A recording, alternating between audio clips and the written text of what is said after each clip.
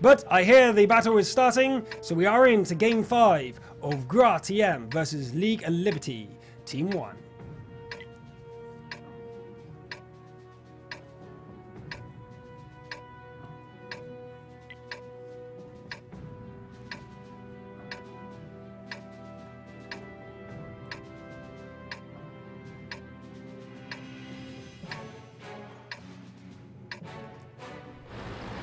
Here we go. We have seen this GRAtm taking, or keeping should I say, their lineup they just won the last battle with, which is very sensible obviously. They did just win. But can we see some sort of aggression from them? We are seeing the team going all one direction. Colento's going up the hill, but so is Mystery Rock and the rest of the team going around. They are. The entire team going the same way with an AMX 1390 pushing Armagun along. Some team damage occurs, but it's all about the speed. And they are trying to play aggressively, I'm thinking. We're going to see a big push here from Gra. Thank you, Gra. You've heard our praise for some entertaining matches here tonight. Not every game can be stellar, because if they were all stellar, that would be average. International 64 moving up with Minx leading the pack, but Mystery Rock is doing the scouting. If Mystery Rock runs into a large enemy force, we'll obviously alert it to the rest of the team. They will abort the big push, but if it's all clear, or Mystery Rock can kill a T1 or a T2, that will be absolutely perfect for Gra, because a scout is just a scout, and they won't think much of it if a T50-2 gets into their base and kills the scout that was in the base.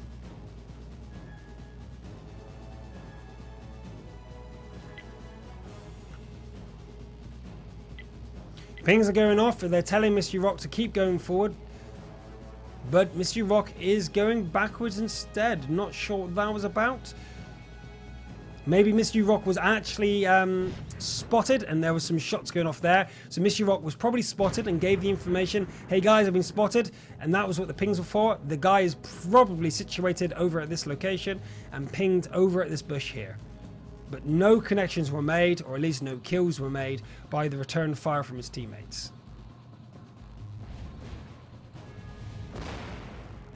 Boom! Miss.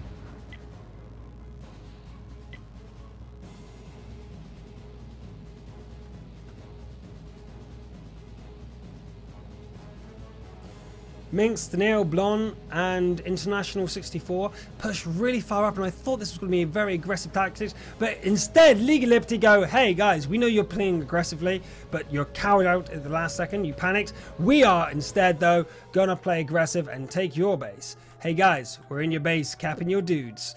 Mr. Lucky Russia, plus probably 51 Russ, but Pinocchio is taken down in the enemy base by Mystery Rock. International 64 supporting him, so that will allow capture to start if Mystery Rock wants to, but we see Red Gra actually coming back right now to try and to defend. I'm actually surprised that they didn't just try and cap with 2 or more guys, because they could have actually won by now.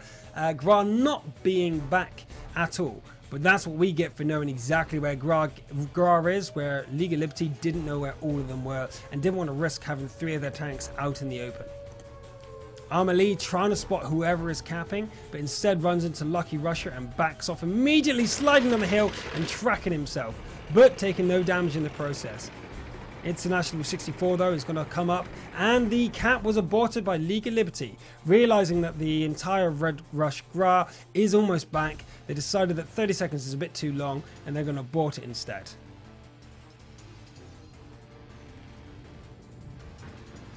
Mystery Rock goes down to 7 HP after 2 shots from Live for Surf. The 3rd shot does take him down. So Live for Surf no doubt is going to be reloading right now. But great shooting there by the artillery on Red Gra. And he runs south. We know that he's running up to support Lucky Russia, who is now retreating back from the cap circle after they did lose their T2 light as well. So Gra now in a very comfortable situation with no HP lost among their main battle tanks. In fact, any of the tanks. 1, 2, 3, 4, 5, 6, 7. Yes, no tank has taken any significant damage apart from obviously losing Mystery Rock.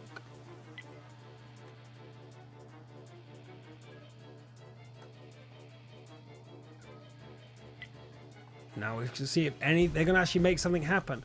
GRAtm needs to take control of this battle. All my praise about how aggressive these guys can be will go out the window if they don't take advantage here of their significant HP and sight lead. Although they lost their T50-2, the enemy lost both their scouts, and now they outnumber them. Although they have two small artilleries, the two small artilleries are very good on maps like this, where they have high angles and reasonable damage. I wouldn't snuff if you get hit by a Bison or a Sturmpanzer 2. They'll do 300 plus damage, sometimes.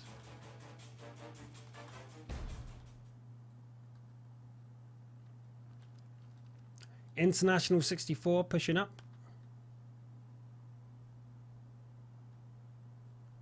And if I was GRAtm right now, I would really try to make these sort of moves happen. And Live for Surf is spotted again. With only 564 HP, I would be really surprised if GRAtm didn't try and rush this guy and take him out of the game. He has fully reloaded by this point, and with so low HP, if 3 of them rush him at the same time, they're guaranteed to kill him with 3 shots. But Minx instead is going to go solo. Oh, but he runs into Streko, and Streko's going to exchange firepower with Minx. But Minx being in the AMX-90 and Streko being in the AMX-100, Minx will get the short end of the stick there. This is why you need to have go around at least in pairs. But Armely and Colento are there to help Minsk and push forward, but they disengage again.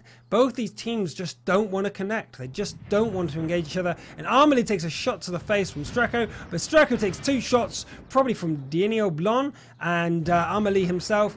And the next shot, oh, what a ram here from International 64, taking into Live for Surf, but receiving so much damage. I don't think that was worth it. 2 tanks go down immediately there. 1 shot from the artillery from Cassius Clay and 1 from Lucky Russia. So that was really unfortunate play there from Red GRAtm. I don't think they needed that ram. The T69 is heavier than the 90, and that just wasn't beneficial for the team. But oh, another shell lands and he dies. That's Crazy Belka is able to clean up the artillery there from GRAtm. Will Minx go down? The answer is no. Not entirely sure where that shot came from. We're going to try to follow Minx as he tries to disengage, but it looks like League of Liberty are taking the massive advantage now against GRAtm. After GRAtm wasted, I think, a bit cockily, did the engagement against Live for Surf and Streko. But Cassius Clay is spotted, and Minsk is over there with Cassius Clay undefended. Unless Cassius Clay can get a direct shot, I think this will be... I'm going the wrong direction. Minsk could actually die, and instead we're going to jump to Minsk and see what he can pull off from this. Going around the back is a very intelligent thing to do, but the more time he waits, the higher chance Mr. Crazy Belka or Lucky Russia will get back. So it's up to Minx to get away, but Lucky Russia has seen him, will probably try a snapshot, but the artillery does and gets him down to 87 HP. He's definitely a one-shot now from anything, and he's trying to get out of there.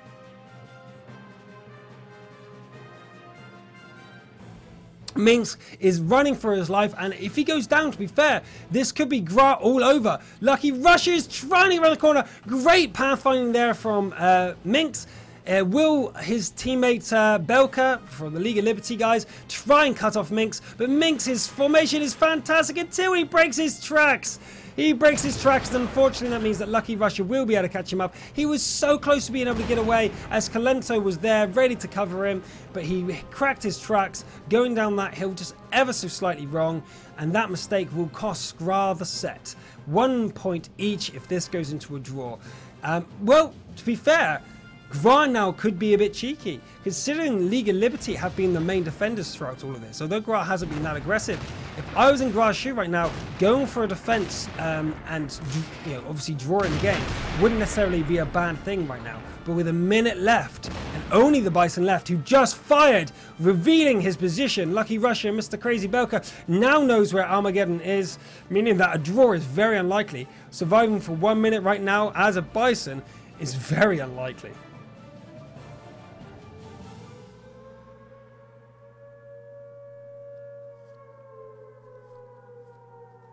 Or did they spot him?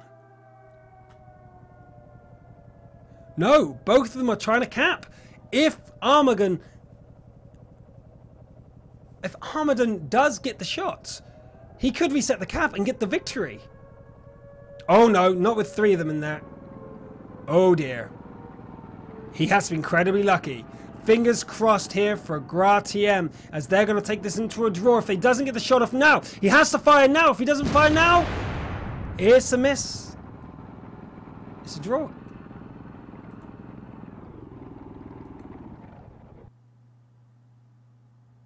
Do you know what? I'm not surprised. That game screamed a draw from the start, with the first game ending in a draw and every game subsequent from then being incredibly slow paced. How could it be anything other than a draw?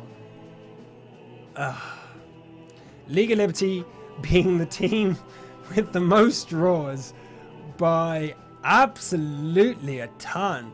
Their strategy really is making even the more aggressive teams fall back to defensive tactics, being, I guess, not confident in their ability to crack a defensive nut.